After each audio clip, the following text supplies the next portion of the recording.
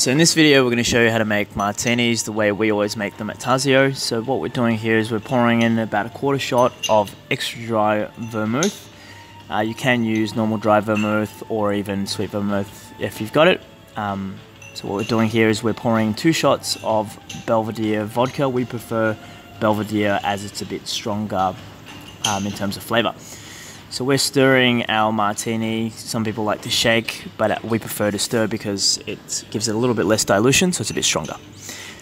For garnish, we're using Segranola olives. We're doing 3 olives. We don't pour any olive juice into the mix itself because as you drink more and more, the really large olives, they contain quite a lot of olive juice within them. So we're double straining the mixture here, so it comes out with no ice shards. And the end result is a relatively strong and not too dirty martini.